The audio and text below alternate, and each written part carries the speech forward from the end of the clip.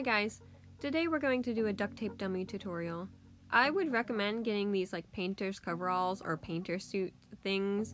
I got mine from Amazon, you can get them from Walmart, you can get them like any hardware store really.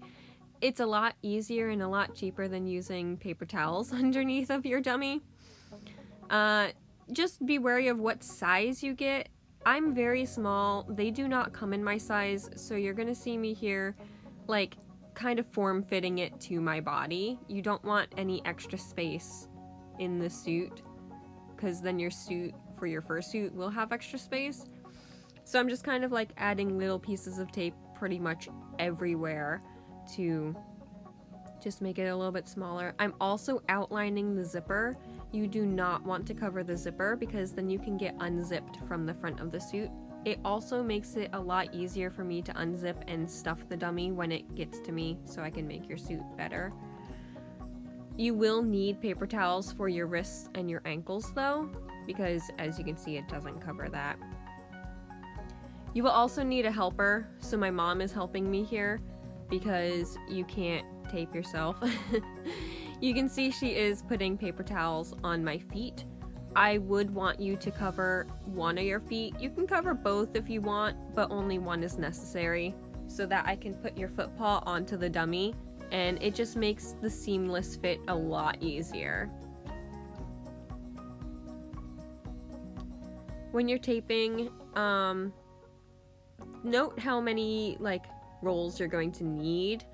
I would say 4 to 6 for the average adult. I used, I think, 3, but I am 5'2" and 80 pounds, if that's any sort of reference. I know that taller adults will use on average about 6 rolls of duct tape. It wouldn't be good to get stuck mid-dummy and have to have your friends go get duct tape. I know that's happened to a couple of suitors before. You can see here I am helping my mom tape up parts of me. That is because I'm an experienced maker and I've made dummies for like parts of my body on my own. I would suggest having your friends do all of it for you instead of bending down to do it. Make sure your legs are a decent amount like apart. I would say normal stance, hips in line with your shoulders. That way I can like get the padding on if it's a digigrade suit. And I would suggest starting around the hips, the butt, you know, area. Make like shorts on yourself and then go up to make a vest area, because those are the areas that are the most easily warped, and so you want to get those done first. And a second ago you saw my mom like holding up my tail to my back to put the X mark on there. That's just my personal preference on where I want to put my tail. So I do ask that if you want to, you can put an X on the back on where you want your tail, if you know where you want it. Otherwise, I'm just going to put it where it looks best, like in anatomy wise. When you're going up to do your arms, hold your arm as straight out as possible. This is helped when you're holding up like a broom or a stick or something like I am here. You want it out as straight as possible like an airplane. This will make sure that when you're putting your arms up in the air in suit, your wrist will not uncover from the paw. Ideally, you would do both arms, but I was having a medical emergency and I needed to get out. I have a heart murmur and my heart started skipping beats and I needed to get out.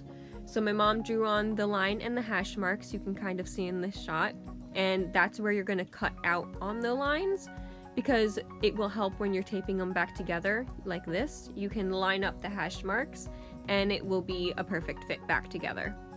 Please do tape back up your dummy before sending it to me, because it saves me a lot of time and a lot of tape, because I go through a lot of tape when I'm making dummies.